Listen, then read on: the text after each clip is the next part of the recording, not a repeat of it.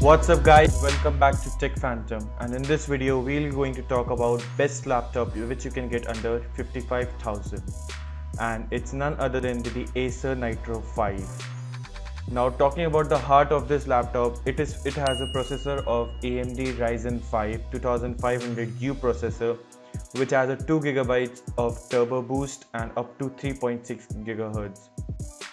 The laptop comes with a 4GB of graphic card which is the AMD Radeon RX 560X with a GDDR5 VRAM graphics, and it has a storage of 1TB of HDD, and unfortunately we will not able to see a SSD in this laptop and at this price range.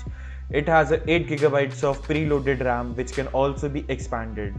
Now if we talk about the operating system, the laptop comes with a preloaded Windows 10 64-bit, and also it has a pre-installed software of the Acer's Nitro series which are being able to see in the Acer's gaming laptops.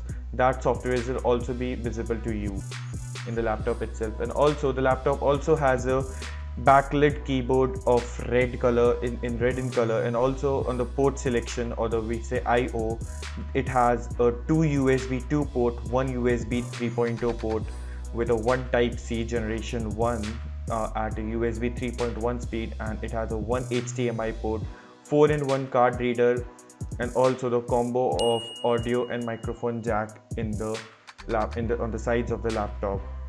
It also has a gigabyte LAN port, and it doesn't support a CD drive. If we compare other laptops in this price range, we are only able to see the Intel i5 processor, and seeing a Ryzen is a very good option in my opinion. The Ryzen is almost a very fast processor in every aspect when compared to the Intel i5 generation, and it has also beaten Intel's many a times. So this laptop is best perfect gaming laptop for you for the mild gaming, and also for the video editing and the other software such as the Camtasia or the Adobe softwares.